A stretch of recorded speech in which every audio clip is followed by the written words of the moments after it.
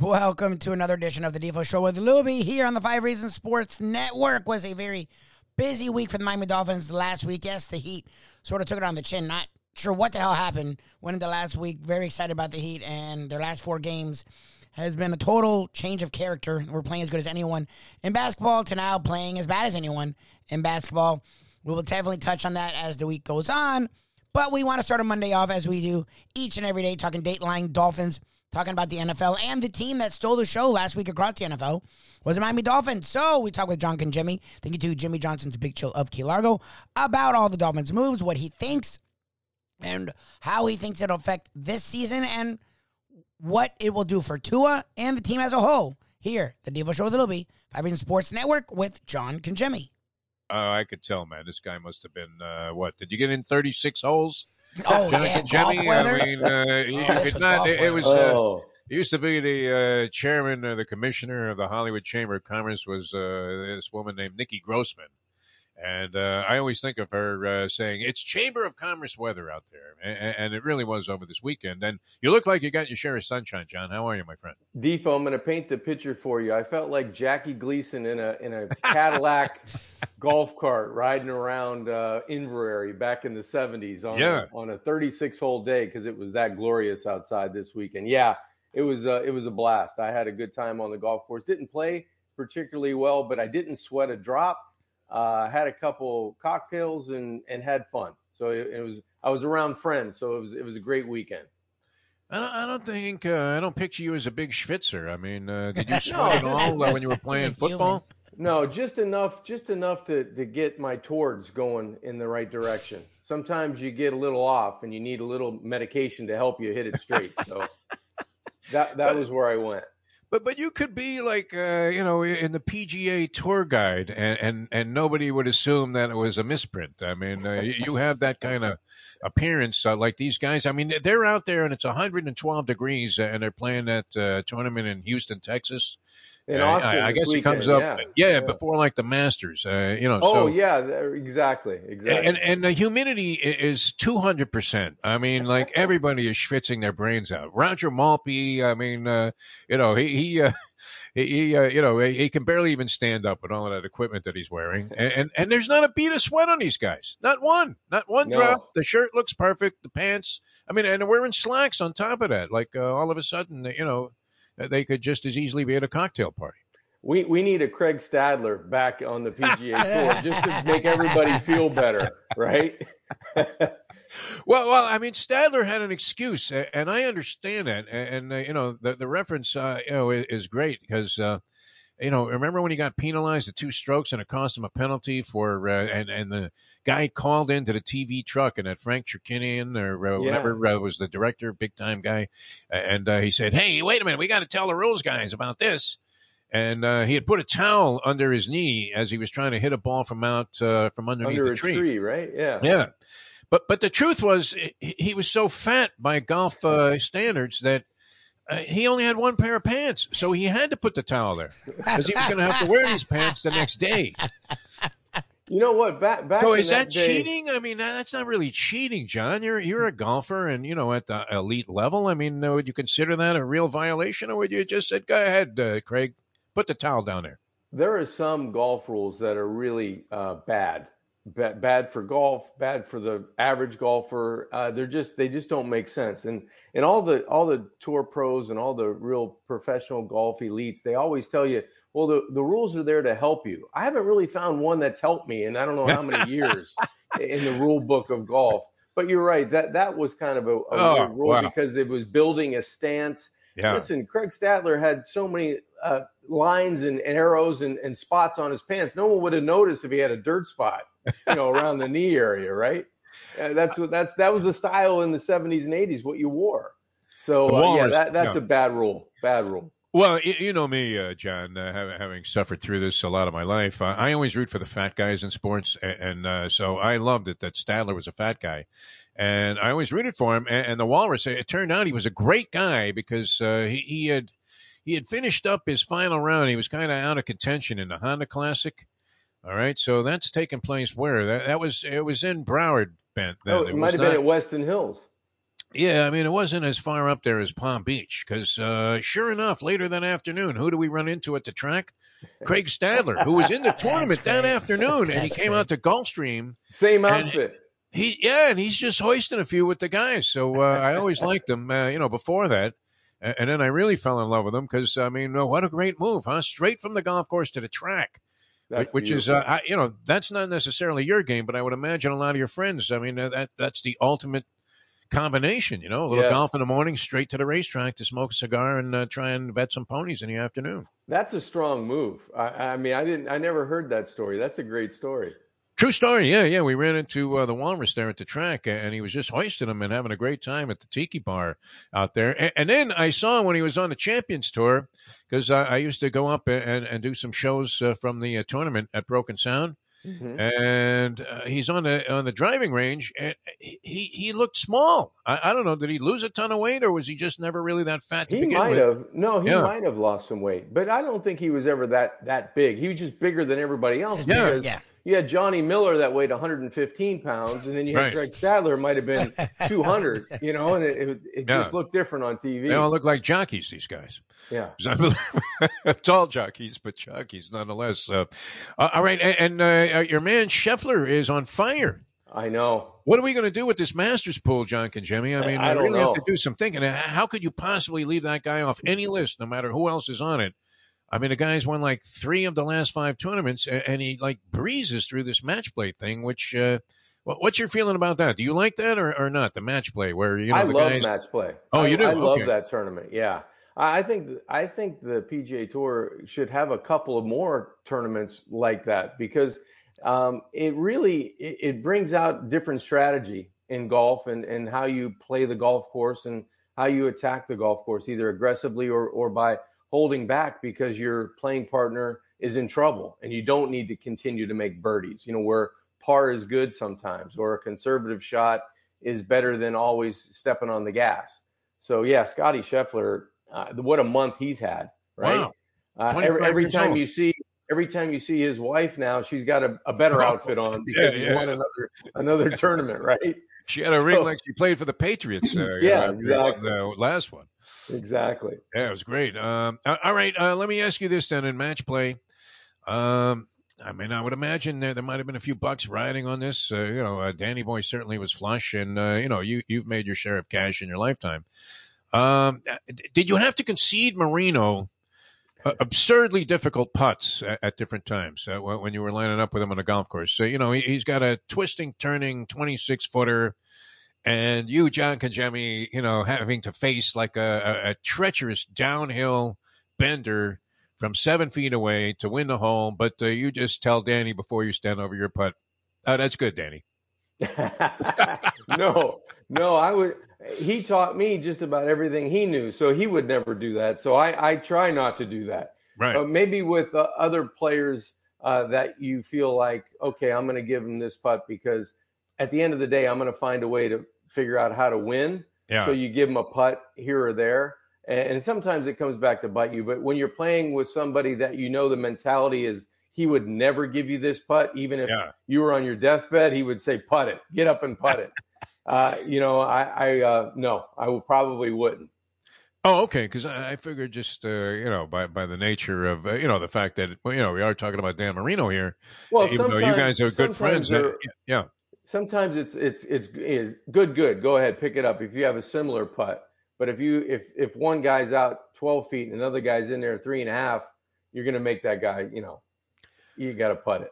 I like, when you're playing a guy that is so ridiculous that you concede him his putt, which is more difficult than yours, but then he doesn't give you yours and you miss it. Yeah.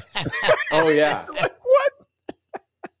I gave you that. I know. That's the worst feeling in the world. That's the one when you say all that, money that's spent on modern medicine and nothing cures lockjaw, right? You got to give me the putt, right? But he doesn't say anything. He doesn't say a word. All right, John, I began the show by saying when we were introducing the fact that you're going to be on with Dateline Dolphins here, and they got me. I was thinking about this yesterday on my walk of life. They finally got me, the Miami Dolphins. And this is after years of just like total BS that they've been feeding everybody, including the tank job of a couple of years ago. And then all this acrimony. I mean, it couldn't have looked any worse, this Brian Flores thing. And he's pointing a finger at Stephen Ross. He's accusing him of sports bribery, for God's sake, and saying he has evidence. And this follows up all of the other bozoic things that have happened over the years. The failed experiments with general managers. You had Mike Tannenbaum signing Dominican Sue and Mike Wallace, just total bustology and criminalizing your salary cap in terms of Wheeler. We could go on. Yeah. I mean, so many bad moves, and they failed at the tank job. That didn't even work out like they had planned because they won a bunch of games that year, and then that created all of this, hostility between Flores and the organization, or at least, help fuel some of that. And you're going back to Tony Sperano and Bill Parcells and all the different things that happened since Dan Marino was the quarterback here. And we knew every year going in, you could count on Tony Segreto picking us to win 10 games. Right? When he did that thing before the season. This time they got me, though. I mean, with Tyreek Hill, my God. And we had Tyreek Jr. already on the roster. I mean, right. I don't know how far behind Tyreek Hill is Jalen Waddle with what he did in his rookie season. My Lord, with a team that was struggling through 7 straight losses, and this kid just shined and came on as the season progressed, even though 17 games now for a rookie instead of 16, which is already like a giant upgrade from what they were used to playing in college in terms of stamina for the season. No Wall, the guy just continues to, exhibit amazing growth. And now you have those two guys on the field at the same time and a better offensive line. They got me, John. How could they possibly be bad this year? I don't see it. I don't see it either, to be quite honest with you. I mean, they've upgraded just about every position you needed to upgrade on the offensive side of the football, and they re-signed a lot of the guys they needed to on defense. So when you take a look at this roster, it's fairly complete. The only thing that you don't have synergy in are the coaching staff with the players and the schemes on offense and defense. Defense is probably a little bit more settled because you retain Josh Boyer as the defensive coordinator. But on offense, you have a new head coach, a new coordinator, new position coaches, basically, except for the running backs, a new offensive line coach. So there's going to be some working out the kinks in terms of blocking schemes, in terms of formations and motions and personnel. I think personnel is going to be the biggest change with the Miami Dolphins offense when the casual fan looks at it. Are we in 3 tight ends? Are we in 2 tight ends? Are we in no tight ends? Are we in motion? How many times do you have Waddle and Cedric Wilson and Tyreek Hill on the field at the same time with Mike Gesicki as your quasi tight end with one running back? I think those are going to be the biggest things, and you're going to have Preston Wilson is re-signed, but Devontae Parker's been rumored to maybe go other places. So you don't have that alpha on the outside, but you sure are going to have trouble defending the smaller Smurfer-sized guys that are going to be blazers. And it's not always going to be, downfield with vertical routes. It's going to be a lot of picks, a lot of crossing routes where you get guys running away from man coverage or running into a zone where you can take a 5-yard pass and take it 75 yards for a touchdown.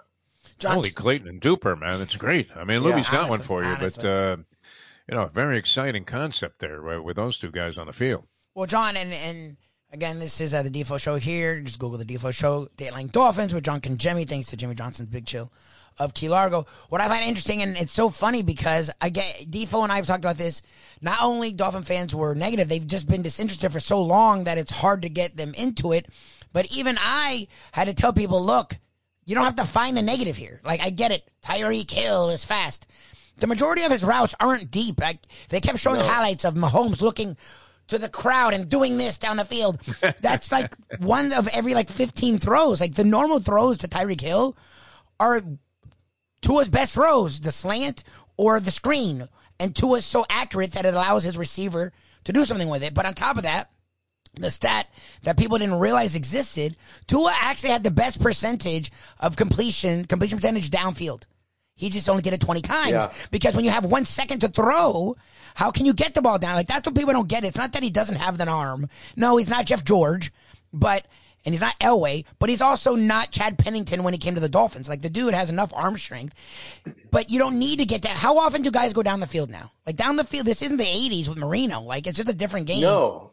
It isn't the Oakland Raiders, and they used to have Daryl LeMond bombing it down the field, right? I love those teams. I really do. Yeah, of course, they're fun. Yeah. Too. Although they would be, arch rivals of my beloved at the time, New York Jets. Yes, and Pittsburgh Steelers. So they were the rivals of just about the National the Football Steelers, Raiders. Wow. Yeah, but you're right, Lubie. Like, I was reading a stat the other day, and I wrote it down. Tua has the third quickest average release in the National Football League. It's under 2.5 seconds, okay? Jalen Waddle has the third most receptions within 2 seconds of the snap, all right? And Tyreek Hill has the fourth most receptions within 2 seconds. So both quarterbacks, whether it was Tua to Jalen or whether it was Mahomes to Tyreek, they both got rid of the football to those guys under 2 seconds. So it wasn't just rear it back, let me avoid, 2 possible sacks, wave this way, and then fire it 60 yards down the field. Yeah, you had those plays, but they were far and few between of the bread and butter stuff that was quick. The slants, the bubble screens, the right off the line of scrimmage, just normal patterns and pick plays. Sometimes, it was just a pick play on the outside that would give a guy just a body length of room, of separation, and that's all you need in the National Football League. If you've got that window, the ball's coming out on time, it takes pressure off of your offensive line, it applies pressure to coverage and defensive secondary. So you have that synergy is going to, I think, apply to this new offense and what Mike McDaniel wants to do in terms of in terms of getting rid of the football, but yet running the football and being physical at the line of scrimmage. So you have a little bit of both. So it keeps the defense on their heels. They got me, John. Yeah, it's hard not to. John Cingemi with us here on the Defo Show, and always a pleasure. Brought to you, as Lubie mentioned, by Jimmy Johnson's Big Chill, mile marker Route 104 in the Keys. All I can say, a couple of things. Holy Bill James, holy Buck Showalter. Those sabermetrics were fantastic, John Cingemi. We don't normally dive into that kind of research here on I knew it would apply at some point on the show, so I wanted to write it down because I saw it on a clip.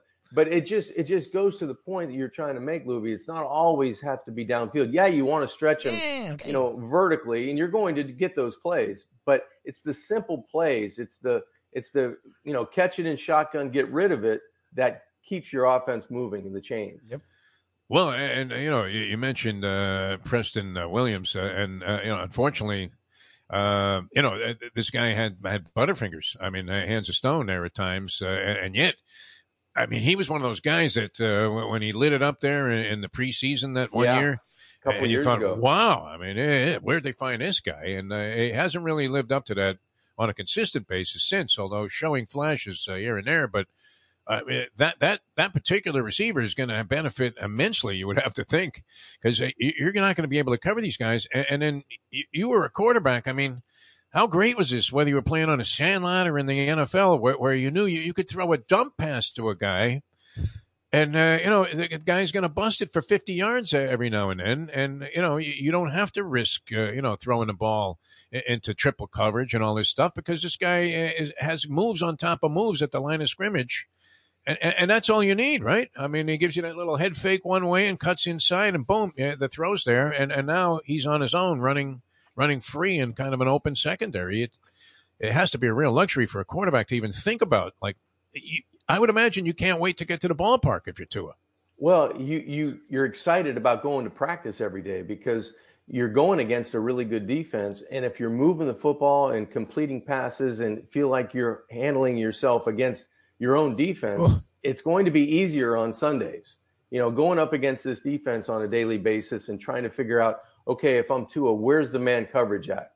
Because I'm going to go attack the man coverage. And if it's all zone, that's fine too. I can be patient, deliver the football on time, have some running to help you out, because they're going to face a lot of teams that are going to have two safeties, away from the line of scrimmage because they're going to have to play a lot of zone against this team. They're going to need 12 men on the field, I think. Exactly. Yes. It helps you a run rule the football. Change. Yeah. It's going to help this team run the football just with the presence of that speed alone and how they set up in different formations. When TiVo brought up Tua, and that's the other funny thing from last week was, now, no excuses. It's like, okay, like, thank you. Like, all the pressure's on him, wasn't it? He got crap when he was out from injury. He got crap when he was getting hammered within 2 seconds. He's going to get crap regardless. Wouldn't he rather have the thoughts and the negativity with talent? I'm thinking if anyone's happy by these moves, it's Tua. He's not like, oh, darn it, now they gave me talent. Like, I feel like if anyone's like, oh, thank God, it's Tua. Like, good. You're gonna hate on me anyways. Now at least I have talent around me to show what I can do. Guys, it's the position of quarterback. Just look around the National Football League. I mean, do you think Russell Wilson is bad? Or Matt Ryan is bad. I mean, look at all these quarterback moves. Everybody's moving around, and it's all the quarterback. You always have that pressure. No matter if you're on a team like the Jets and you've got a rookie quarterback, they're expecting big things out of him in his second year, right? You always have that pressure applied to the position. Tua is going to be no different. But I'd rather be Tua than the young guy in New York because look at the talent that has been amassed, and look at the defense you're playing with. And look at the home field advantage of playing at Hard Rock Stadium in September and October. Ooh. I just think that, it's starting to all fall into place. Yeah, it comes down to how Tua plays. But for me, it's still how this offensive line plays. Because if they can improve, it's going to make everybody better. That 2.3 seconds, if it turns into 2.8 or 3.2 for Tua, that's another luxury. I think this Dolphin offense is starting to be built and is built now the way the Alabama offense was built for Tua. You've got better players than you're going up against. You have matchup nightmares. You can potentially run the football because you're going to have a scheme that's going to allow you to do it. And every week you should be the favorite. I mean, except if you go against Buffalo, which that margin is starting to, slim a little bit on paper. You should have the advantage of being able to score more points than your opposition, and you've got a good defense to keep them off the scoreboard. So it's starting to match up a little bit like what Tua felt like at Alabama on paper. Now, this has to go through the preseason and OTAs and get ready for the regular season. But, you go out and get Armstead at tackle, you're crossing your fingers he's going to be able to make it through the whole season. That's probably the biggest concern of the offensive line. You go get Williams from Dallas.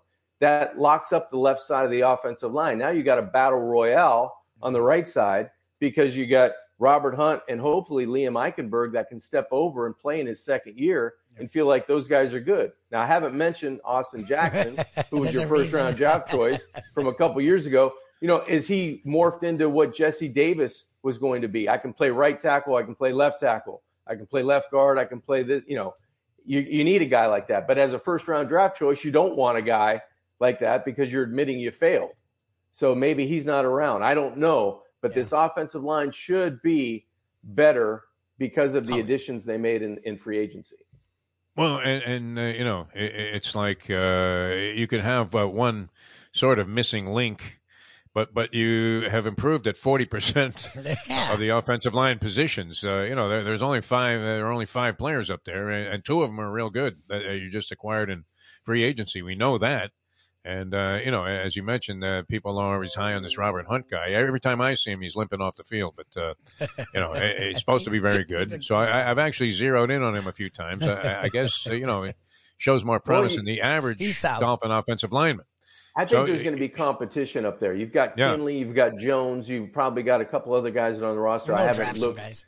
Yeah, you're going to probably draft another guy or get another guy that's an undrafted free agent that are, all of a sudden this guy from Middle Tennessee State is going to be, the answer at right tackle. You're going to find guys like that, not only in the draft this year, but guys that don't get signed that all of a sudden you keep around the roster and 2 years later he's your starter. When you have 2 guys that are good at their job, doesn't it make everyone else's job easier? Doesn't allow, like if Hunt was solid last year with garbage around him, wouldn't he be even better with 2 guys where it's like, okay, good, we don't have to worry about that. They don't need help. Doesn't that make everyone else's job easier and doesn't that make them better in a sense?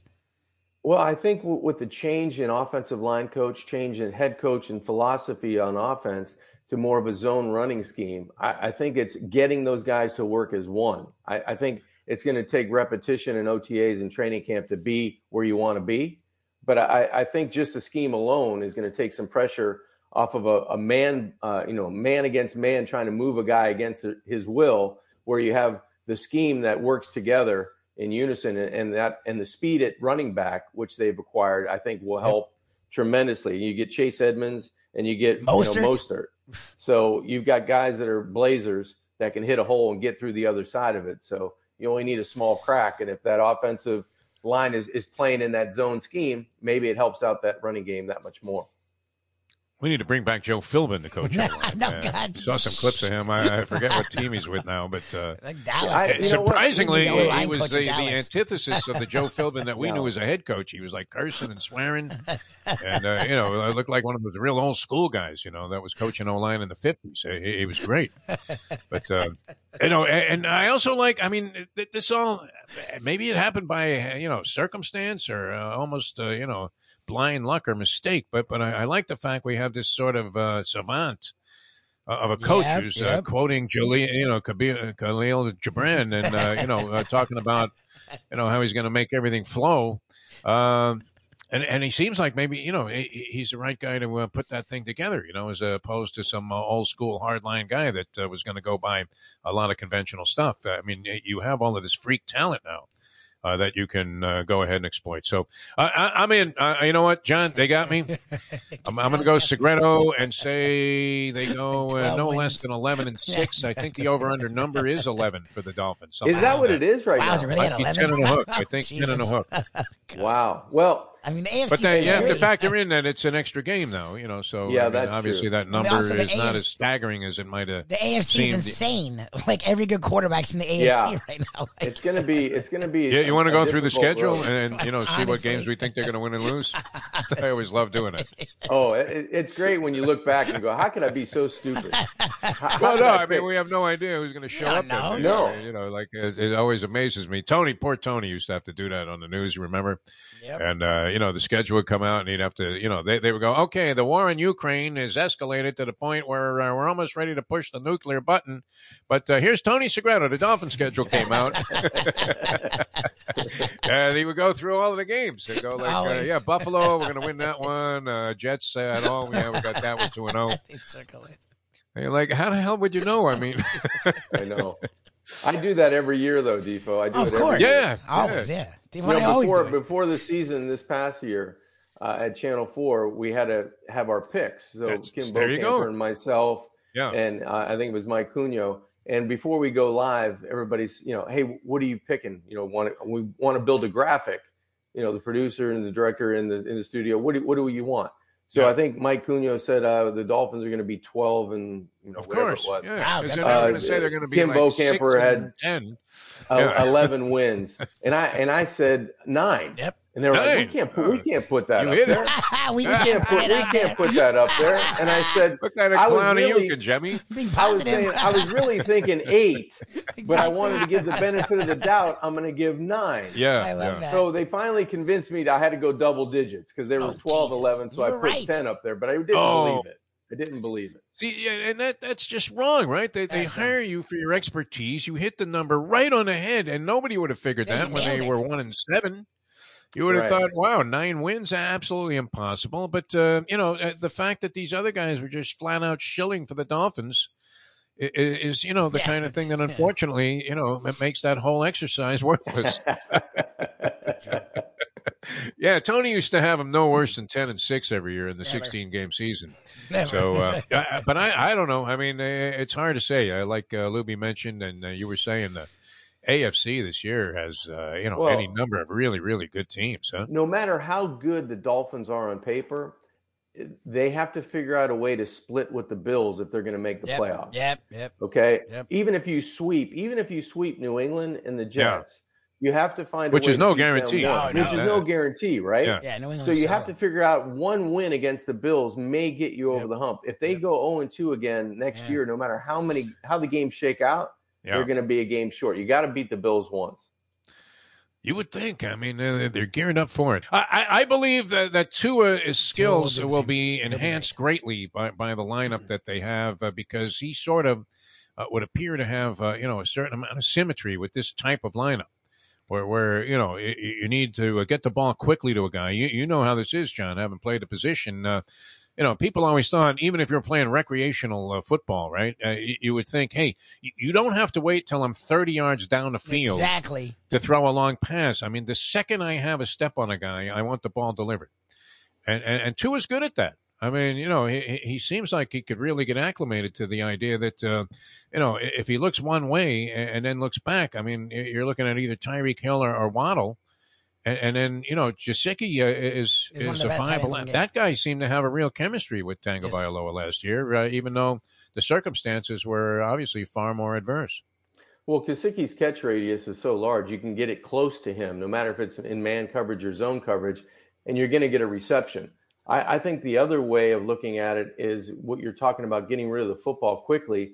These guys are so fast in and out of breaks that they create the separation that is required in the National Football League. There's not a lot of guys running wide open.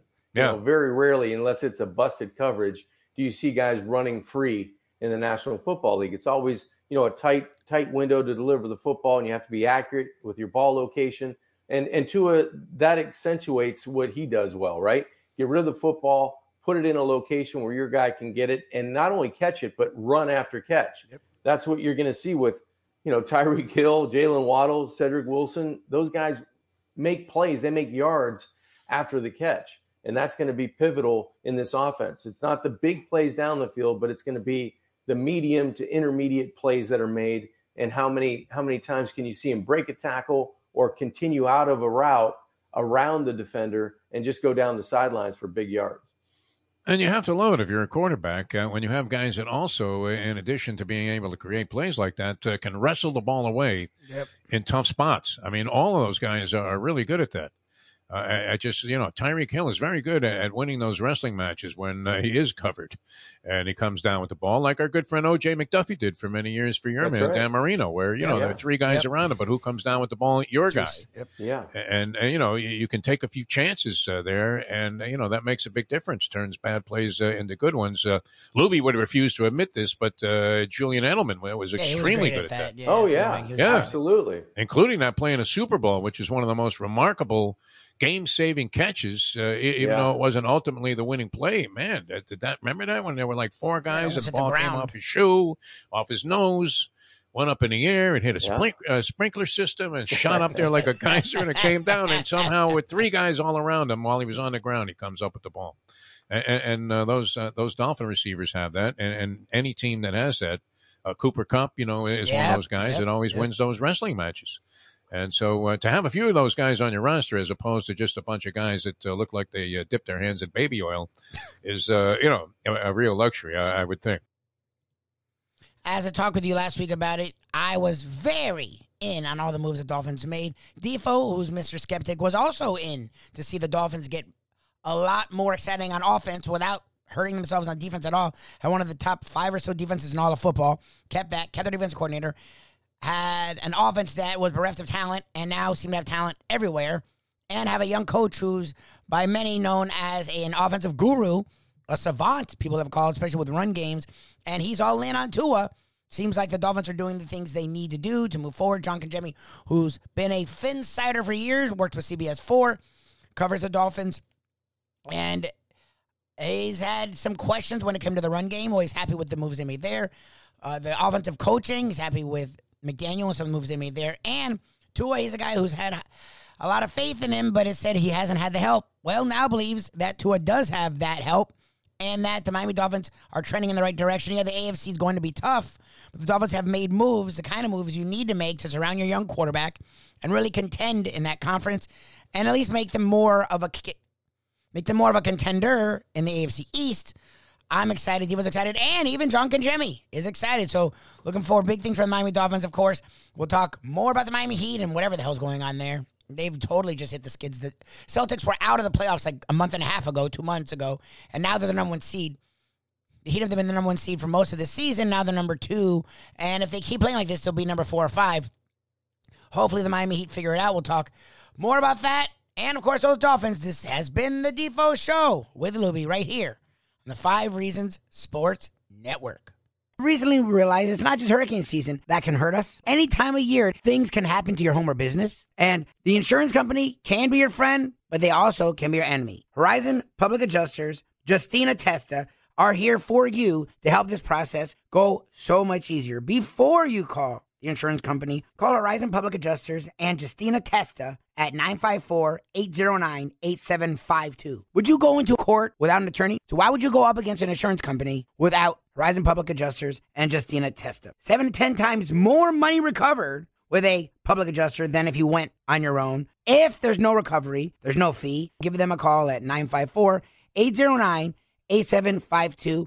Why go up against insurance companies alone when you can have Horizon Public Adjusters and Justina Testa on your side? Hey, folks, Tony Segreto here. You know, since day one, Catholic Health Services has been part of Old School. And since we've started letting people know about them, it's changed their lives. You see, Catholic Health Services, while being recognized as one of the top places for stroke rehab in the country, it's also about a group of people who not just excel in what they do, from the doctors to the nurses to the therapist, on and on and on. It's how they do what they do every single day that separates them from the pack.